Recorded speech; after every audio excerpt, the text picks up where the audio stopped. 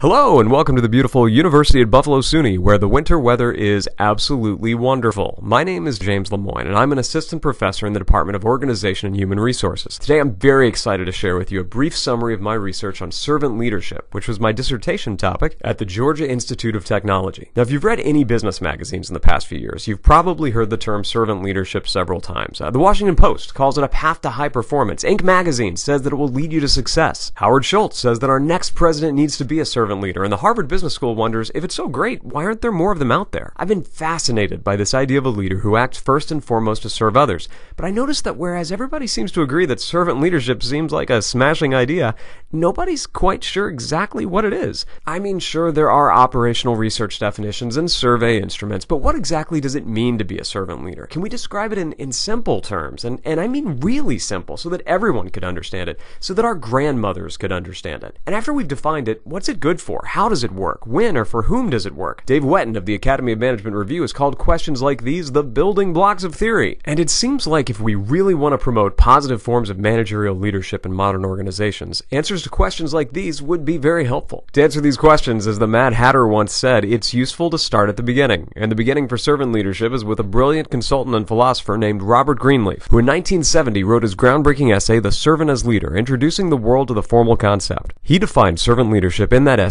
as those being served becoming healthier, wiser, freer, more autonomous, more likely themselves to become servants, which sounds like a wonderful ideal for us to shoot for, and it's certainly an appealing idea, but, well, it doesn't really tell you exactly what it is, does it?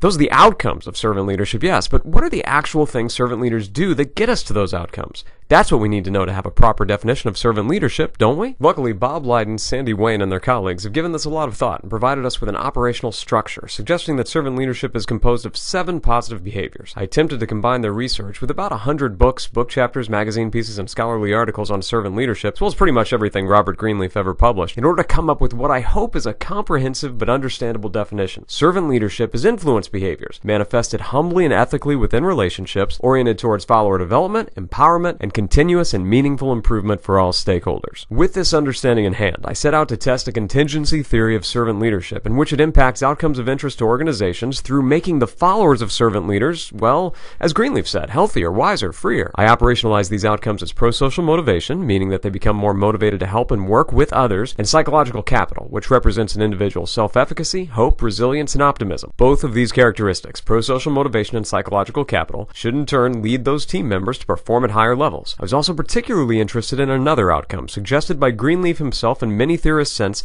but never empirically tested: the idea that the followers of servant leaders are more likely to become servant leaders themselves. I believe that servant leadership also has ramifications for the challenges we continue to face with gender biases in leadership. There's this idea called the think leader, think male paradigm, in which people tend to think of leaders as more masculine than feminine, just because stereotypical leader characteristics like risk-taking, aggressiveness, and independence happen to align fairly well with masculine stereotypes. This often leads us to automatically think of men as leaders, but not so much women. Yes, Google has evidence of this think leader, think male stereotype. Just do a search for great leader and count how many times a woman shows up in the first 100 results of an image search.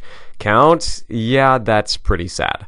Google suggests a separate search called female great leaders, but honestly, do we really need to do that in the 21st century to see some women show up? Anyway, as servant leadership is more about helping others, cooperating, developing them, and caring for the broader community, it becomes apparent that it actually doesn't mesh well with stereotypes about men at all, but rather it's a pretty good match for stereotypes about women. So I hypothesized that opposite to what we found in just about every other study of other approaches to leadership, women, rather than men, would have the advantage that they'd be more successful at servant leadership. We tested this moderated mediation model with a new multi-level modeling approach based on the work of Preacher and colleagues that allowed for modeling results at both the individual and group levels. We tested it in 4 different organizations, including small and large organizations, for-profits and not-for-profits, in order to maximize the study's generalizability. And I'm delighted to say the model worked. There were positive effects of servant leadership, including the creation of new servant leadership, just as has been theorized. Those effects did go through pro-social motivation and psychological capital, and the effects were significantly stronger for women, although servant leadership still worked pretty well for men, too. It's my hope that these results can contribute to solving the great leadership puzzle, building strong theory for the effectiveness of servant leadership, and providing practical evidence for just how useful it is in modern organizations and businesses, both for performance and for creating new proactive leaders from followers. It may also represent a particularly useful style for women leaders and invert all stereotypes, giving them a real leadership advantage. Pretty neat?